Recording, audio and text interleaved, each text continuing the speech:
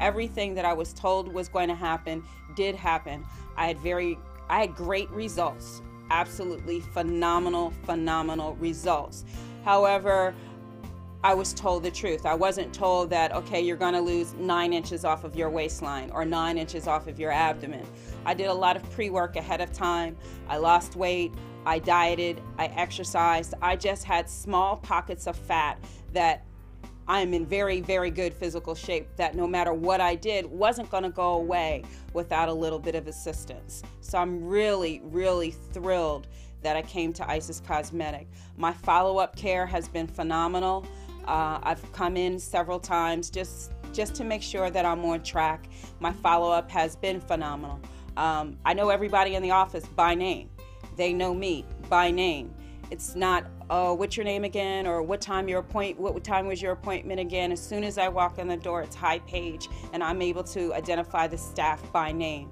And when you're investing in your time and in your body like that, it makes you feel important, it makes you feel empowered, and you don't feel taken advantage of. You feel like you've made the right investment in your body and in your future and in feeling whole and looking beautiful again. One of the most thrilling parts of my surgery, although the results were awesome, I don't have a hip-to-hip scar like I would if I had a tummy tuck, or even a larger scar from liposuction. You can't see my scars. I can wear, and I've had on the tiniest bikini, and my scars are literally 1/4 of an inch long, or as wide as my fingernail right there. If I don't tell you where my scars are, you cannot see my scars. They've pretty much faded away. Using, whatever I was told to use to minimize the scar, you can't see them. You can't see them at all. So I'm really thrilled with not only my results, but the fact that I can have the results that I have and still wear a bikini and no one ever know that I've had this surgery. Well, they know now, but if I didn't tell you, you wouldn't know.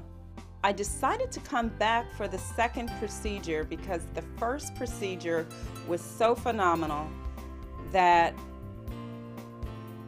I just decided, you know what, let's get the other part done. Although I didn't really need it, it didn't bother anybody else but me. I just really wanted that complete symmetry in my body.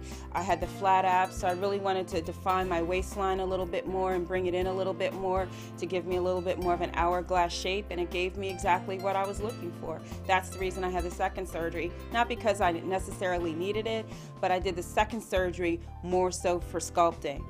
The first surgery was to get rid of a pocket of fat. The second surgery was mainly for sculpting.